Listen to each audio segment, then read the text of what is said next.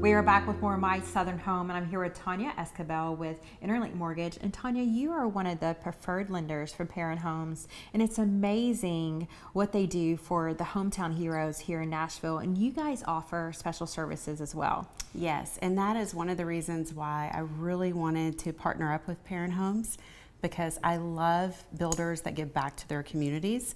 And with them coming together with some value services and then us giving value services as well, it's just a win-win for our clients and helping them get into home ownership.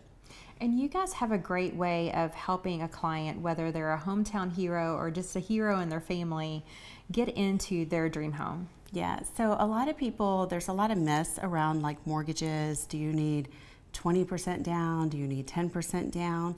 And really, depending on the program that the lender offers you, you can get in as little as 0 down, 3% down, or 3.5% down. So a lot of times I tell my clients, I go, okay, maybe you want to save and you want to put 10% down, but in a rising interest rate market, that might not be the best solution for you, and especially in Nashville, because home prices are continuing to appreciate too. So we call it purchasing power on our side. Are you affecting your purchasing power by waiting a year? Because interest rates are going to rise, and also the appreciation. So a house today at Parent Homes might be this price, but a year from now it might be X price just because of appreciation.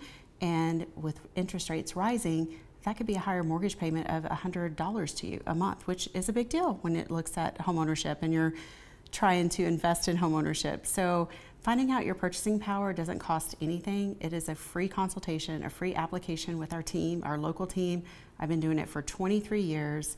And we will absolutely find the right fit for you with your mortgage. And that's a good point, finding the right fit, because what a lot of people don't realize is the difference between InterLinc Mortgage and the bank that they use every single day is you fit the mortgage to the person, whatever their needs and their financial situation. Absolutely. So with being in the business for 23 years, I've always worked for a mortgage banker, not a broker. A lot of people get that confused, but it's not a bank. So what that means is we service directly to Fannie Mae, FHA, and VA, and Freddie Mac. So we have all of our servicing rights. But also we can go outside that too if we need to, and we can sell to other investors. But what that does is about 30% of my families I help a year, which is about 45 to 55 families, have been denied by another bank or lender.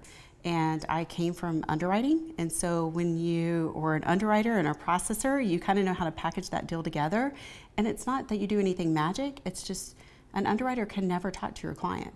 And so as a loan officer, it's our job to put that package together where they see everything and everything is documented properly. And that is how we help other families get approved that other banks and lenders can't.